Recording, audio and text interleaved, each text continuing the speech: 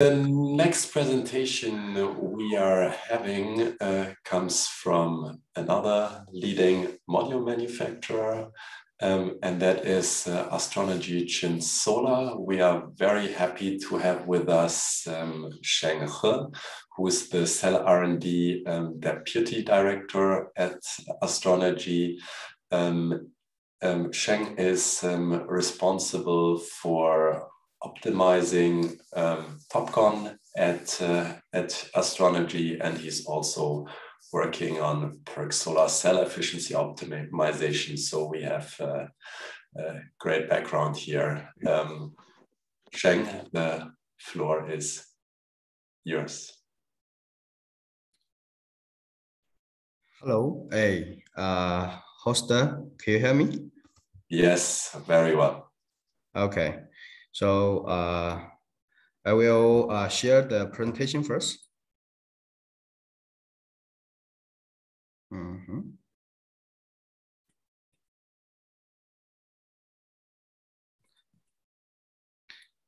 you see the presentation in the screen? Yes, you just have to move to presentation mode, then everything's fine. Okay, yeah. First, thank you very much for the TaiyangNews to invite me to do the presentation. I'm from the Chint Solar, main in charge of the PERC and the TOPCon cell development.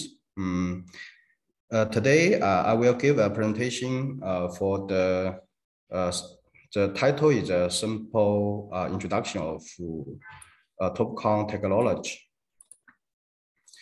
So the presentation includes 4 parts. The first part is the trend of the different wafer and module size. Also the trend of high efficiency technology. The second is the TOPCon cell efficiency progress. And the third is the TOPCon module research progress. The fourth is the about Chint, also Chint introduction. The first part, as you know, in the previous several years, the wafer size increased a lot from the 156 to current 182 and 210.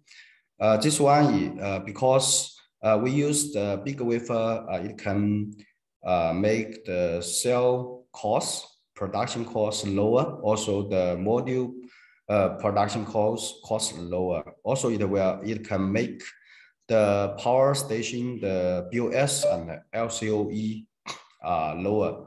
So that's why currently many companies have built a new factory to do the 182 and the 210 the cell building and also the module build. But in the future, how do the wafer size the increase? Maybe the 217 or 230, maybe yes. Currently, some companies are doing this study already. As the wafer size increase, so I think the module size also increase a lot. Also the module power, of course, the module power also increase a lot. Currently, we can see the 182 wafers, the module power can achieve to the 145 watt, maybe plus, maybe currently some company have achieved the 550 watt.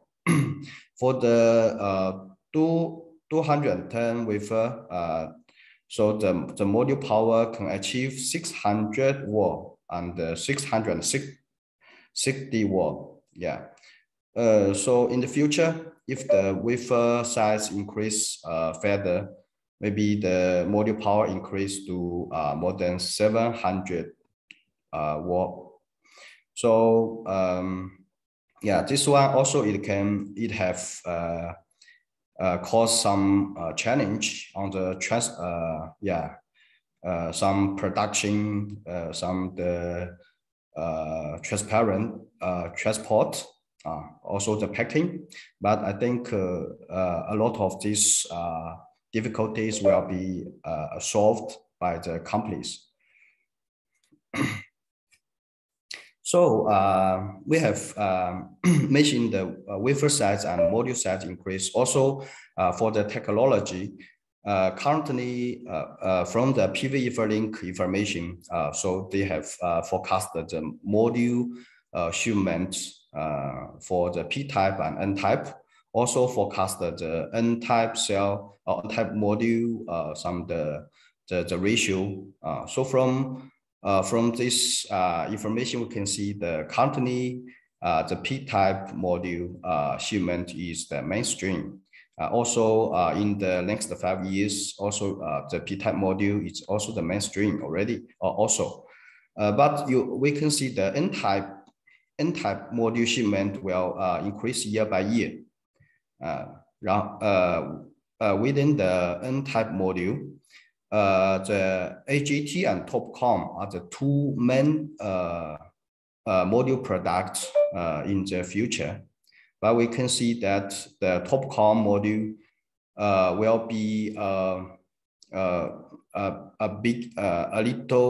maybe a bigger market share in the future technology and production. The second, so is I will give some introduction for the TOPCon cell research progress. First,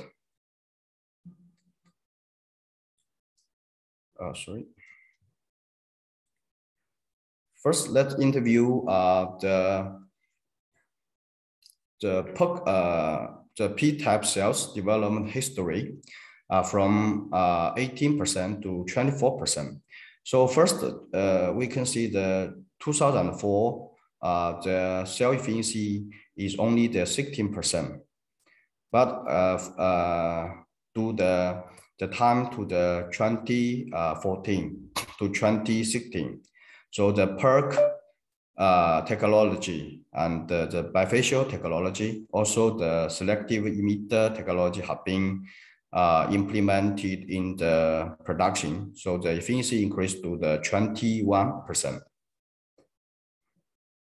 Then, until the 2020, so the cell efficiency achieved to the 23%. Currently, until now, the cell efficiency increased to 23.5%. But from the 25% to 24%, so we think that the increase speed is much lower than before.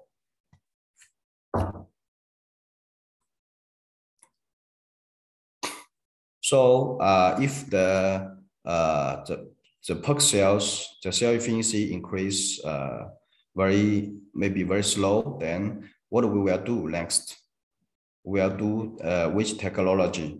So this one we will talk about the high cell efficiency TOPCon and also maybe HJT cell technology. In Chint Solar, currently we have the Super PERC 4 cell product. So the cell efficiency can achieve 23.6%. This is the champion cell efficiency from our mass production. So this result have been verified by the National Institute of Metrology and also verified by the Fujian Metrology Institute. A lot of the labs and the institute and also universities, also companies, I think all the time do the cell efficiency, high efficiency technology study. So we can see that so the PERC, the highest efficiency has been achieved, created by the Longji. The cell efficiency is 24.06%. And the N type include the HJT, TOPCon, IBC. The cell efficiency is much higher. Is more than 25%, more than 26%. But if we for the tandem cell, if we just to put two high cell efficiency technology together to make the tandem cells, the efficiency can be higher than the 27%. So why the N-type cell, the cell efficiency is higher than the P-type cell efficiency? From the ITRPV, so they have done some comparison from the recombination current density. From this comparison, we can see the N-type cell, the recombination current density is much lower than the P-type cell.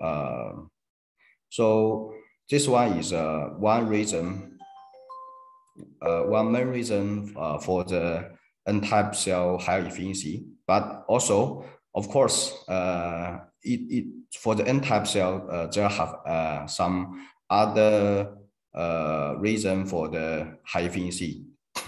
So here I only point out this recombination current density difference. So I think a lot of people know the TOPCon cell and the HJT cell already very well.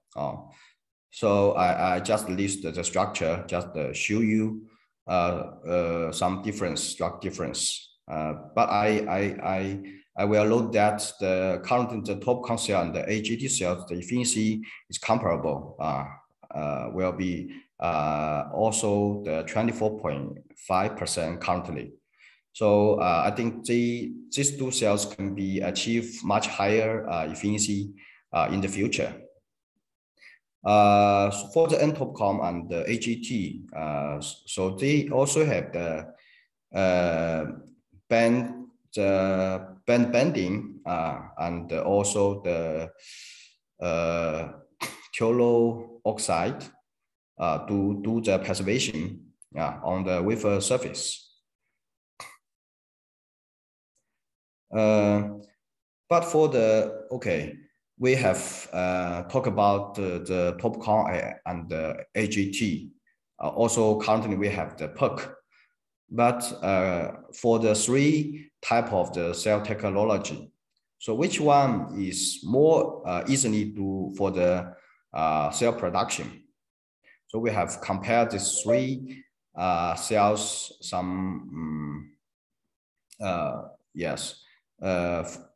compare the three type of the cells. So we have from the 8 items to do the comparison.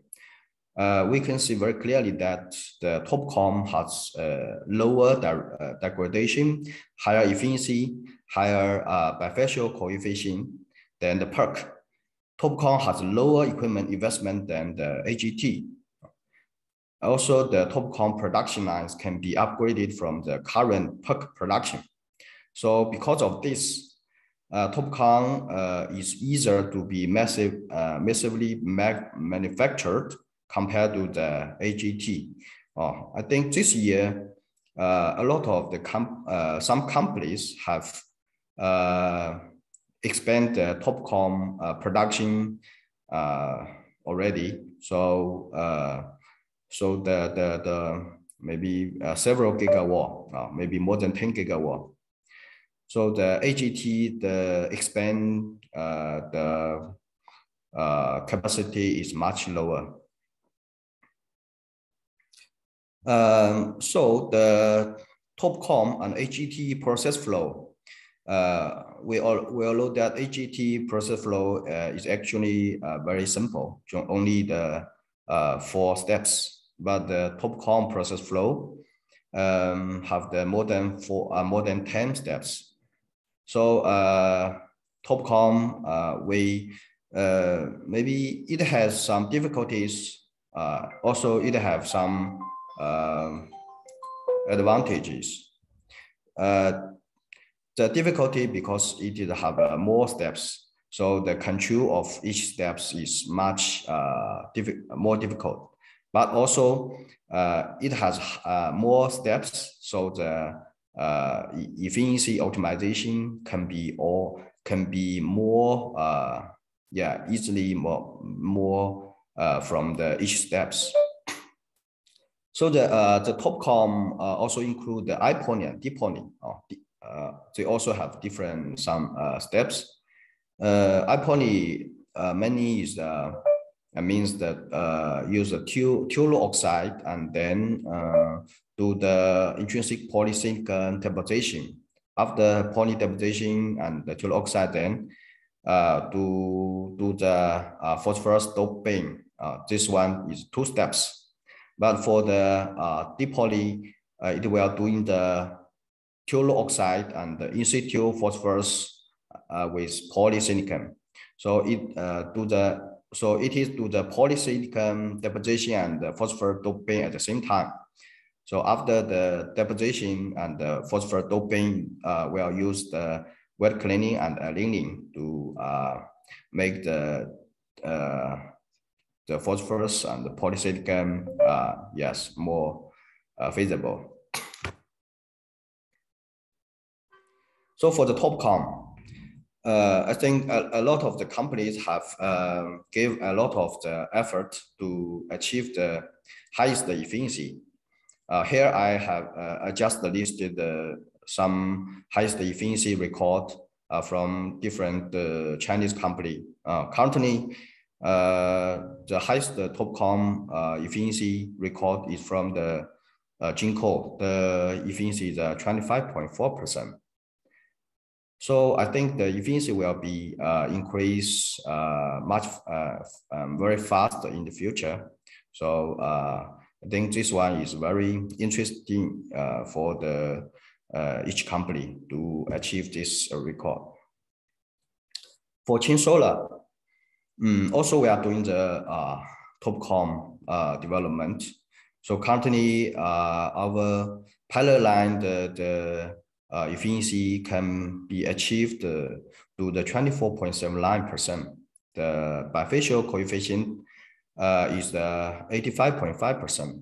So this result has been verified by Fujian Metrology Institute. So for the average efficiency from the pilot line is the 24.6%. The VOC can be achieved to 715 millivolt. I think currently also we are doing the further development to achieve 25% plus. So currently we have achieved the 24.6%, but we are considering how to achieve the efficiency further, maybe 25% plus. So we have to do some simulation to give us the optimization direction. So we have listed the six items, 6 directions to do the further optimization for the TOPCon cell efficiency. So it includes the front recombination losses, the bulk recombination losses, the real recombination losses, the front resistive losses, real resistive losses, and also the optical losses. We can see here the front side is more important in the for the TOPCon cell efficiency.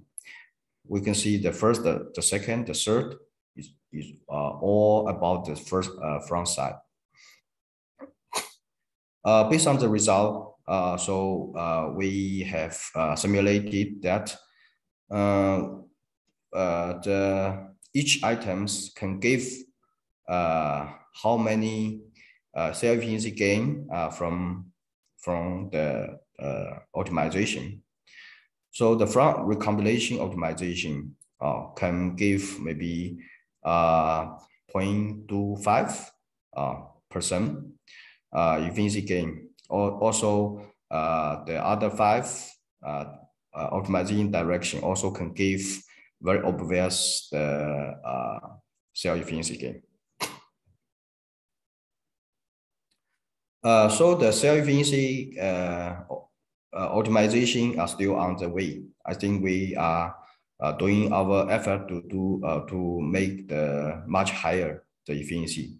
But another thing is that for the TOPCon, the cell, because the front side and the rear side both use the silver paste. So the paste cost is much higher than the PERC. So another thing is we need to reduce the silver paste laydown. From the start to current, we have reduced the silver laydown from the 145 milligram to the 115 milligram. This one is for the M6 wafers, 6 wafers. Yes. So from the 145 to 115, so we have used the screen design optimization, square bar optimization, and also bus bar finger design optimization and paste optimization. I think this one can give a lot paste laydown reduction contribution. In the next steps, I think the SMBB, we can give our feather paste laydown. Yeah. So this SMBB use more bus bar and less fingers. Yeah. To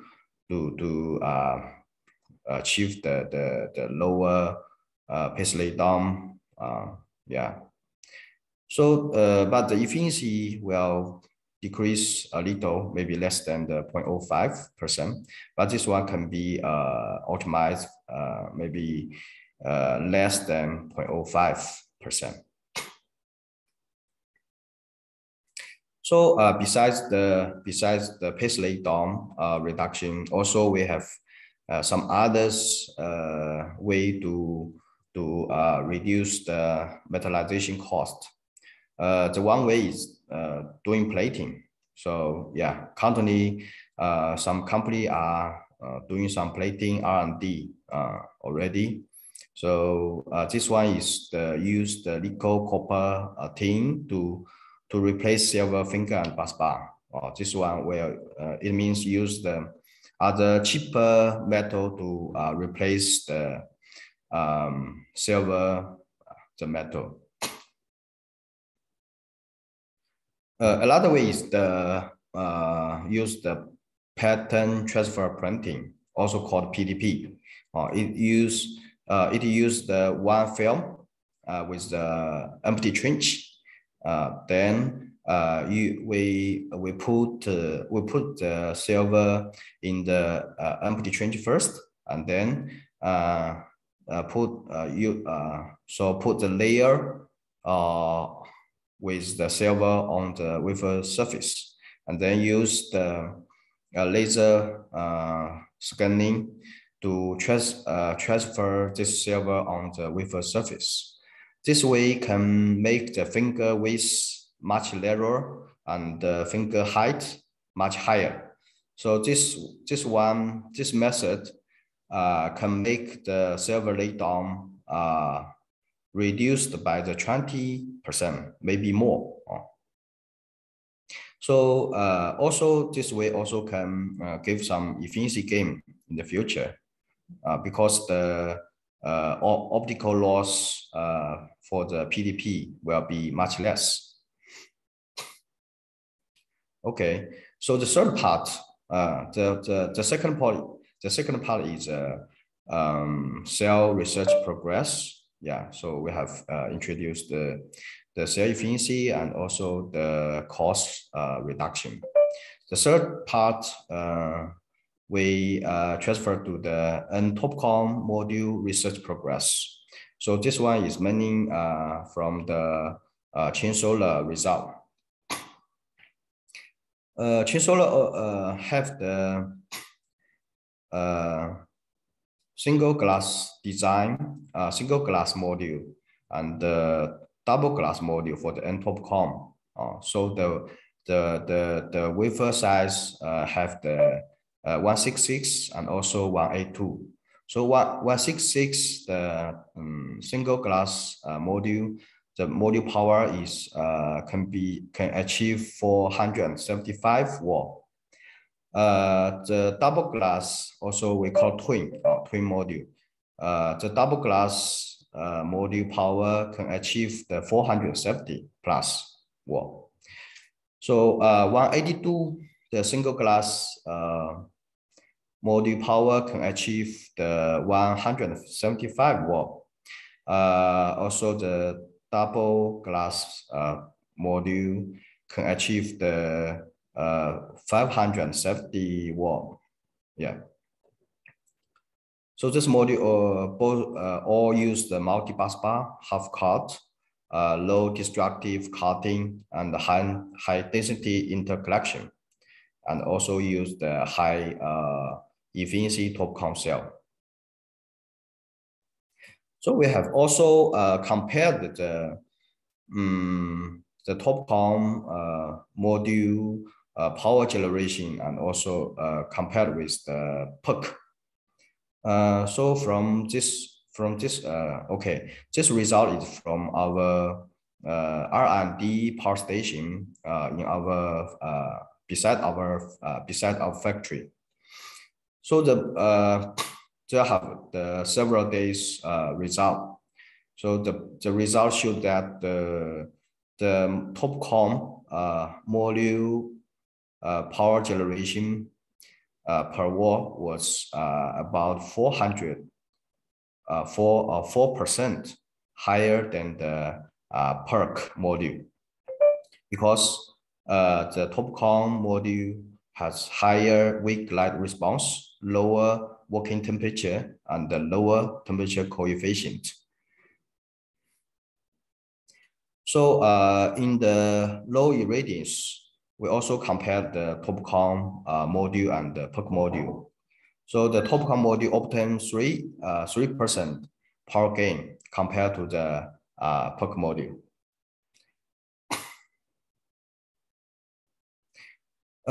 Here we compare the TOPCon module and PERC module in the temperature and coefficient, and also the module power under the different temperature coefficient.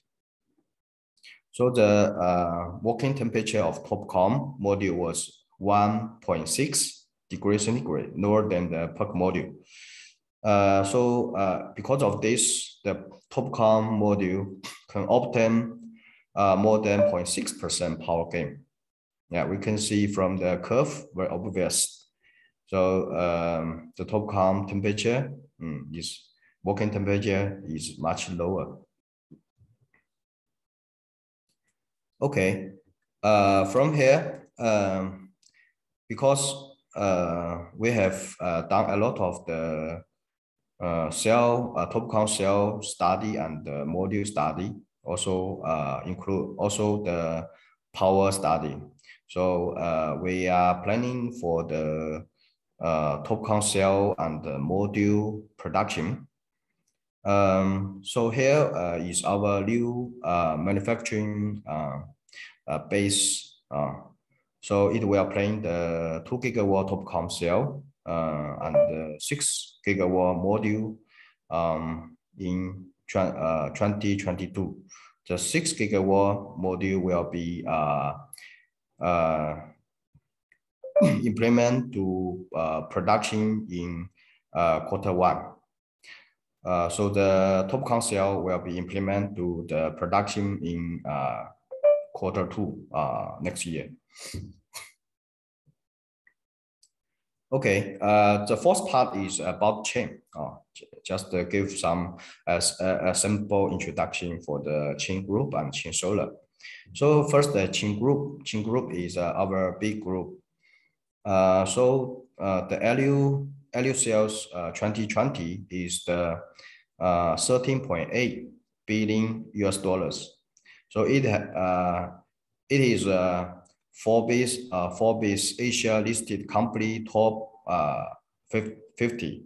Yeah, it has the 30,000 employees. So the Chint Solar is belong to the Chint Group. So it is founded in 2006. Currently, the module capacity is 12 gigawatt. The employee count is 7,000. The revenue of the 2020 is 14.1 billion renminbi. So the Chint Solar have the 4 base production base currently. One is a Hangzhou base in Zhejiang province. The second is a Haining base, also in Zhejiang province. The third is in Thailand. The fourth is in Yancheng, Jiangsu province. Yeah, so the Chint Solar not only has the cell and the module production, it also have a big group to do the power station. It includes the rooftop power station group, also have the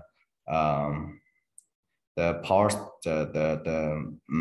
floor power station, big power station groups. Yeah. So that's all. Thank you.